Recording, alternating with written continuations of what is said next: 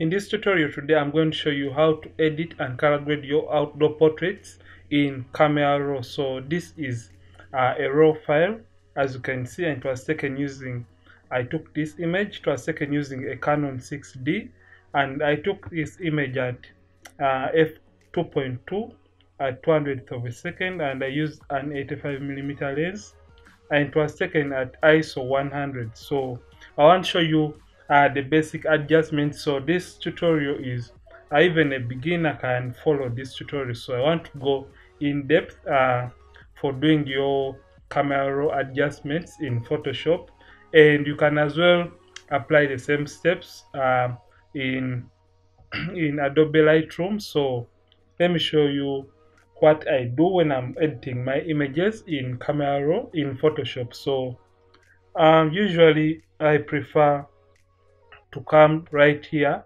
in my camera calibration, and I prefer to come and first of all, I remember I usually use my settings for my picture style in the camera is usually landscape, and you can shoot in whichever style you want, but if at all you want to make your image be the way you preview it in your camera, yeah, make sure you just come and select your camera profile, yeah, your picture style for the camera. So I shot this image in landscape, so just come right here to camera profile and select landscape.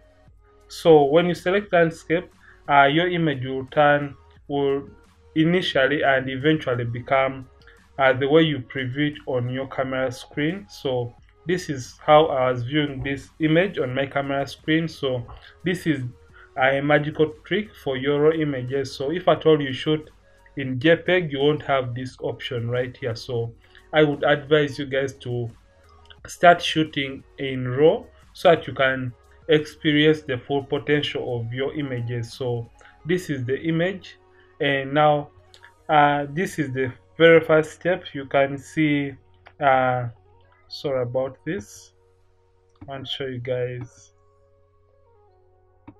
something. So this is the image. So after this, I prefer to come right here in this is my basic panel, and we have different sliders on this basic panel in camera raw.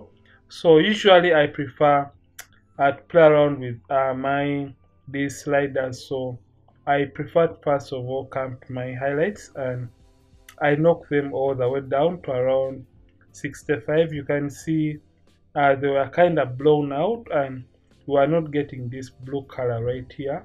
So when you pull them up, you lose the sky right here in the background. So I prefer to pull them down to regain it back, and I prefer to knock down my whites too in order to recover these highlights. So I also prefer to knock down my blacks a little bit to around -20, and pump up my shadows just slightly to around 14. Then I'll come to my contrast, and I just knock it up a little bit to around 6. It depends on your taste as a photographer. So this is fine, and I'll leave the exposure right here. So I'll come down to my clarity. What clarity does, it kind of enhances the sorry, the blackness or the blacks in the image. So I'll pull this up, and now if at all you want your image to pop, this is where the magic happens. Just come to your vibrance, and when you pull it all the way up, it will be really extreme. So you'll have these very vibrant colors in your image. So I wouldn't want to go this extreme, so I prefer to pump up my vibrance to around 21 and pull down my saturation to around 2. So I'll come back to my vibrance and knock it up. So this is done. We are done with our basic adjustments, the basic panel adjustments, and yeah, right now we are going to come I'm not going to be showing you guys the tonal curve. I'm going to skip that, and I'm going to come right to my detail panel. So in the detail panel, we have this sharpening. Yeah, we have sharpening and noise reduction. So what this does, and under sharpening, we have amount and radius and masking. So and under noise reduction, we have luminance and these other the rest of the details. So what I usually do when I'm sharpening the images, I prefer to first of all mask. When you mask, you make sure you select the areas where you want your sharpening to take place. So when you press down or hold down your Alt on your keyboard, the Alt button, hold it down and click on this slider right here and move and slide it. You can see uh, this area right here. So I want only the sharpening to be on the model, so I'll leave the masking at around 73. So I'll come to my sharpening and I hold down Alt 2, and the image will turn black and white. So I'll sharpen it. I won't sharpen it all the way, so I'll leave my sharpening at around 56. So what I'm going to do now, I'm going to come, I'll leave my luminance, but if at all you shot your image and it was kind of grainy, luminance kind of helps you eliminate the noise in your portrait. So I'll leave that. So I'll come right here on my hue, saturation and luminance panel. You can see you have various options right here to play around with, and if at all you would like to convert your image into black and white, you can just click right here, and yeah, your image will be black and white. So I will, sorry about this, I will uncheck this. I want to show you. So we have the hue, saturation and luminance. That is the reason for this HSL. So what usually I do for my outdoor portraits, I prefer to first of all come to the colors that exist in the image, and for this image we have yellow, green and maybe the reds, as you can see right here in this image. So when you come to this, just come to and select your colors. You can see when you move your greens to the yellows, you'll get more, the greens will turn yellow in this image. And when you pull this, remember we are on the hue panel, when you turn your greens towards the blues, yeah, your greens will eventually turn. So this is what I do. So it depends on your preference. So I'll go in for this look because the image is really popping now. So then we had the yellows in the image, so you can see if at all you want to eliminate all the yellows, just drag your yellows towards the green and your yellows will eventually become green too. So just come and you can knock them down towards the yellows to have more yellows in the yellows. I hope I'm making sense. So I'm going to leave the yellows right here. So you can see even have the option for the blues if at all you want to create an orange and teal look. So you can play around with the oranges and the blues. So I'm going to leave this right at 0, and I'm going to come to my saturation. If at all you feel the greens are too much, just come and you can reduce them or pull them all the way out of your image. So this is what you do, and you can also remove the yellows completely from your images. So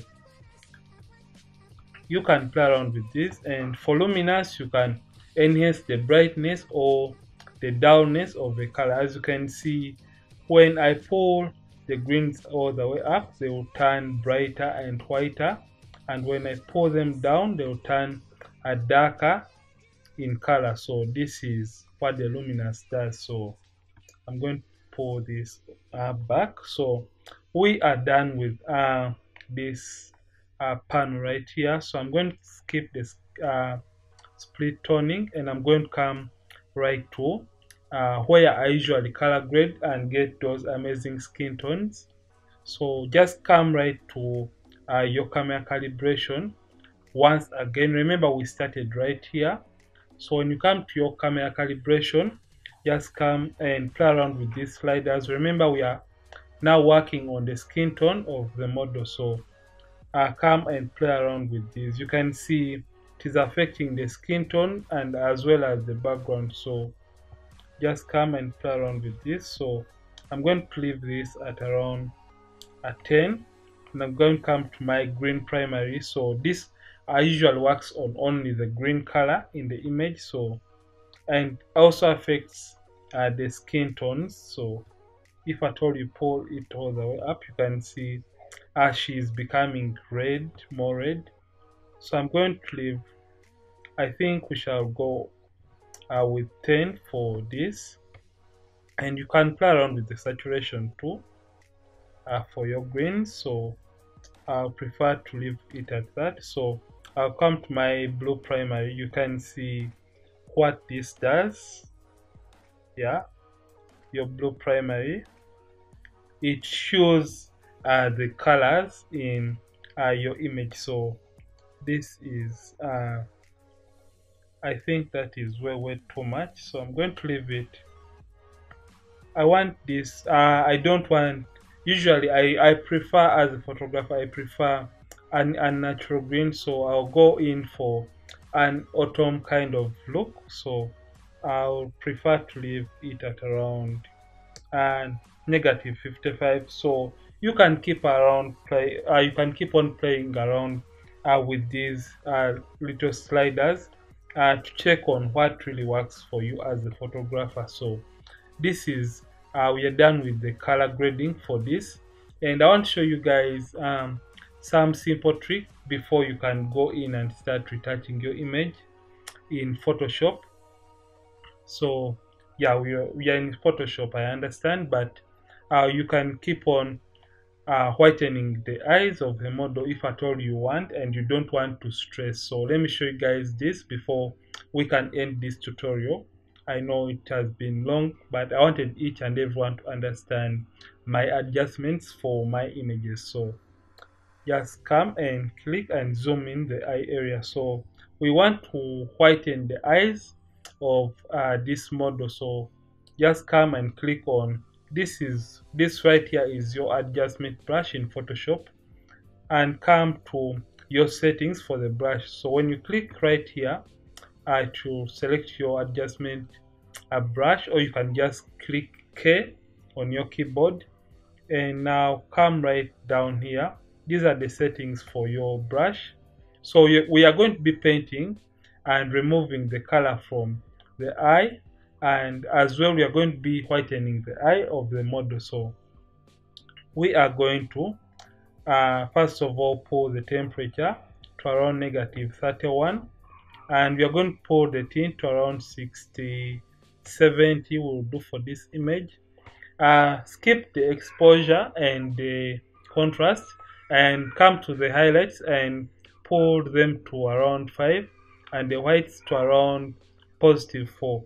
So come right down to the saturation and reduce the saturation to around -73.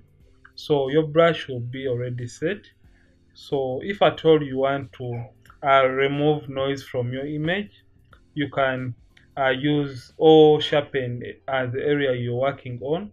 You can increase or decrease the sharpness of your adjustment brush. So you can reduce or increase on your brush size by using the left and the right brackets on your keyboard. So just start painting over the white area of the eye of the model. So continue painting. So what we are doing right now, we are removing the color.